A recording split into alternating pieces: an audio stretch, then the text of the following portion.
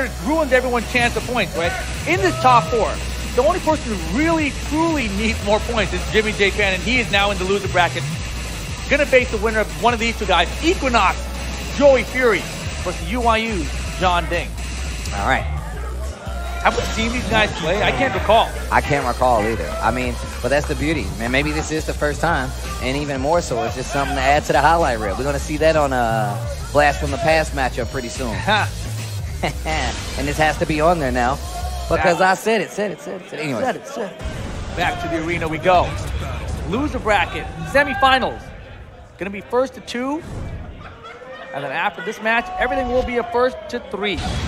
Best of 5. Lucky Chloe. What? Uh-oh. LUYG Lucky Boys. Hello. Let's see. I want to see the experience that my boy Joey Fury has versus Lucky Chloe. That's what I'm concerned about. The thing is, JEONDDING doesn't use her in a very gimmicky way, right? It's Right. a very solid Korean-style Lucky Chloe. It's not a gimmick style, but look at this. Low parry to start things off with Joey Fury. We're at the wall already, but look at that. Just far enough away, they missed the wall combo. He got really lucky, though, because he wasn't able to get punished because of the pushback. They're running 3, nice while standing 1 here. JEONDDING going to be on the wall with this one. Planting seeds, bro. Joey Fury working on a perfect right now in this first round. Almost got the close out. Not a single hit of damage. That is a perfect on the side of Joey Fury. 28-second perfect. That was fantastic stuff. Down 4-2. Gonna get the wall again. This is how the last round started. Oh, nice block on the low right there. Ooh, big hop kick from JEONDDING this time. Screw attack. Running threes, man. Lots of blocks. Another hop kick. And 2 runs back the round instantly. Yeah, had to answer back. He had to answer back. It's only first and 2 here, and he's opting to go for the Lucky Chloe instead of the Eddie, which has been doing it pretty well. Wow. He what seems pretty well. He seems like he knows. He did some homework here for sure.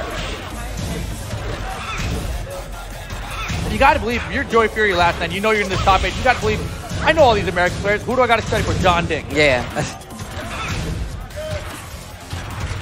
Yeah, we talked about how much he's traveled just in recent, last 2 years. You know he has enough experience where he's played all these other guys before, so you're very much right. Yeah, don't forget, Joey Fury's the one who kind of put America on the map and say, like, we can beat the Queens now when he beat JDCR combo breaker. Just dropped the float combo that time. He's trying to dance on him. Rage mode, did he hit a button? No. Did he hit a button? Can't you punish? Gonna punish with the rage on right back. That's a smart punish. A lot of times, people try to punish and they whip right in front of Jack. Smart choice, JEONDDING goes up 2 rounds to 1 here. Very small mistakes right there led to Joey Fury losing that round. Yeah, I like the idea of the rage right there, but you know, sometimes it works, sometimes it doesn't.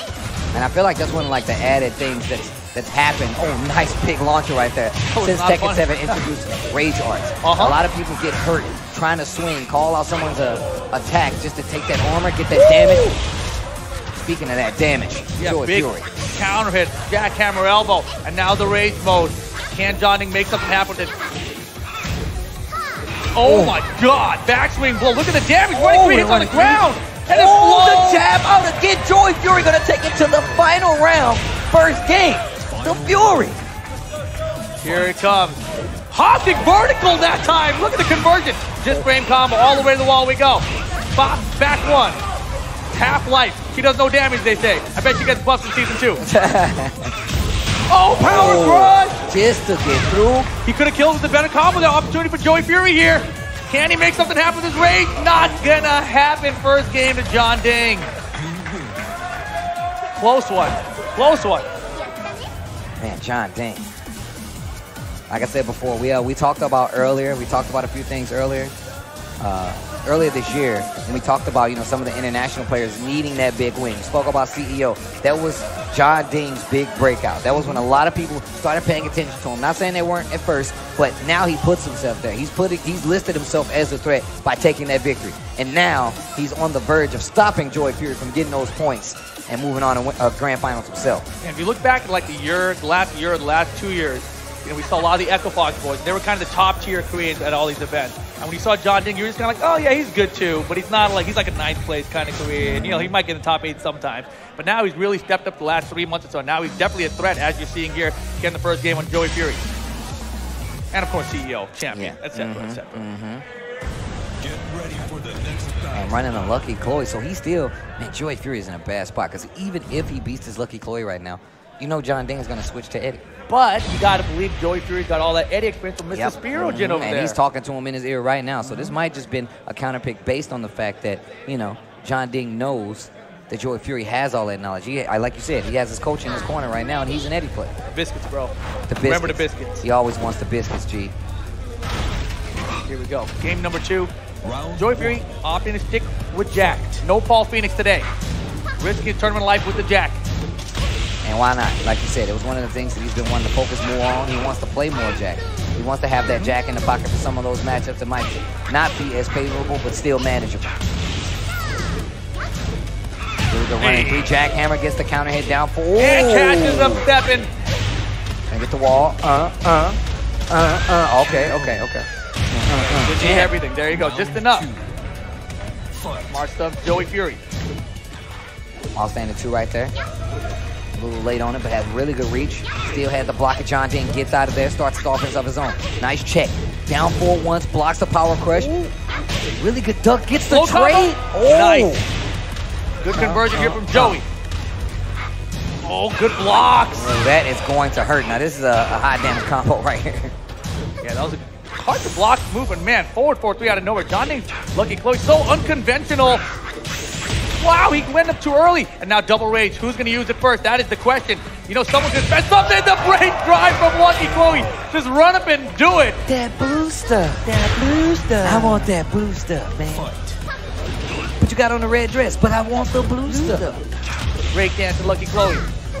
Testing what he knows. And you know right now, everyone else left the tournament is watching this match like, man, what is Lucky Chloe doing? I got to pay attention. What a combo. Off the wall to the next one. Oh, good tracking there right there. And a perfect Joey Fury in trouble right now. Yeah, this is set point for John Ding. Joey Fury, if you got anything left, it's now. Punish could have been a down 4-2. Yeah. Lucky Chloe's hop kick is launch punishment. Oh. Wow, caught him. This could be a huge lead for John Ding. Try to get the wall. Okay, not so big. Punish. There it is. Wall. Don't forget about the wall. Okay, beautiful, beautiful. Nice combo from John. Oh, he got it. Wall said he won the wall again. The wall's in the way. He got the hug. Distance. Oh, my goodness. Here we go. Final round. Still, though, set point for John Ding. So he's got to stay focused. Jackhammer right there. Answers back instantly. Really good space. Oh, no, he can't be whipping when she's back turned. Look at the damage. This is her most damaging launcher all the way to the wall. Oh, the damage. 75%. Oh, the damage. I can feel it. Oh, you still can feel it. And now Joey, last chance with the raging. Can he make something happen? Oh, it's a trade. No walk, that blue stuff is blocked. All right, he's going to have to make this comeback with no rage. Can he do it? Crowd is still behind him, but the power crush will get him.